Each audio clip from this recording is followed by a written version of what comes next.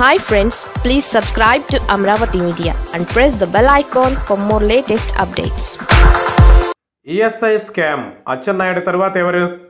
YCP మీద రెచ్చిపోయి విరుచుకుపడే TDP క్యారెక్టర్లలో Atchen Naidu తొలి వరుసలో ఉంటాడు. తన గొంతు, తన ఆకారం ఎదుటోడిపై దాడి చేస్తున్నట్లే ఉంటాయి. జగన్ ప్రతిపక్ష నేతగా ఉన్నప్పుడు అసెంబ్లీలో వ్యంగ్య వ్యాఖ్యలు, విసురులు కూడా అచ్చెం నాయుడు సైడ్ నుంచి బోలెడు. ఇక అచ్చెం నాయుడుని ఫిక్స్ చేయకుండా ఎలా వదులుతాడు జగన్? ఇంతకాలం ఎందుకు ఉపేక్షిస్తున్నాడబ్బా అనుకున్నారు జగన్ గురించి తెలిసిన వాళ్ళు. అసలే మెట్టెక్ వ్యవహారంపై వైసీపీ ఎంతో కాలంగా గుర్రుగా ఉంది. బాధ్యురాలు పూనం మాలకొండయ్య తన బంధువు జితేంద్ర శర్మను ఇంకా వదిలేస్తున్నారేంటి అనే వ్యాఖ్యలు పొలిటికల్ సర్కిళ్లలో వినిపించేవి. తీరా నిశ్శబ్దం బద్దలైపోయింది. అచ్చెన్నాయుడు మెడకు బలంగా చుట్టేయగల ఓ అధికార నివేదిక సైలెంట్గా తెర మీదకు వచ్చేసింది.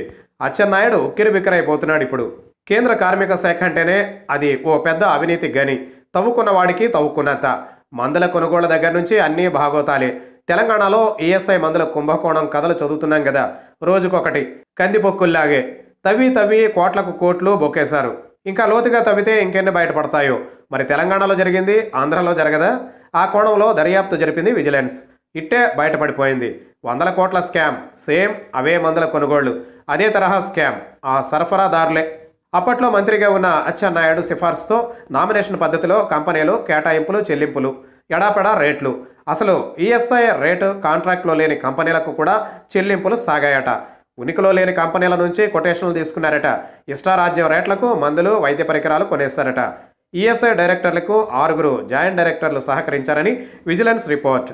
అందులో మంత్రి గారి పేరు కూడా రాసిందా, లేక ఇంకా కాంక్రీట్గా బుక్ చేయాల్సి ఉందా? ఏమో. ఇంకా లోతుగా తవ్వితే అనగా ఈ విజిలెన్స్ నివేదికను ఏసీబీకి ఇస్తే వాళ్ళ తవ్వకాలు ఇంకాస్త డిఫరెంట్గా ఉంటాయి కదా. సేమ్ తెలంగాణలో ఎంతటి భారీ స్కామ్ జరిగిందో అంతటి స్కామ్ ఏపీలోనూ బయటపడే ఛాన్స్ ఉంది. మరి ఏసీబీకి ఇస్తారా? అచ్చెన్నాయుడు మెడకు ఇంకాస్త బలంగా బిగిస్తారా? వేచి చూడాలి. తెలంగాణ స్కామ్ వివరాలు బయటపడే కొద్దీ దర్యాప్తు అధికారులే విస్తుపోతూ షాక్ తింటున్నారు. అయ్యో నేను ఎవరికీ రికమెండ్ చేయలేదు అని అచ్చెన్నాయుడు అంటున్నాడు. కానీ ఇదిగో ఆ లేఖ. అప్పట్లో ప్రధాని మోదీ ఈఎస్ఐ సమావేశం నిర్వహించి మంచి సర్వీసెస్ అందించాలని ఆదేశించాడట.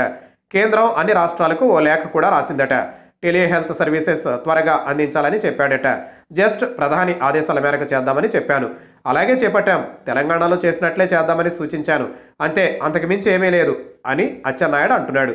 ప్రధాని టెలిహెల్త్ సర్వీసెస్ అందించమనడానికి అడ్డగోలు ధరలకు మందులు కొనడానికి సంబంధం ఏంటో మరి.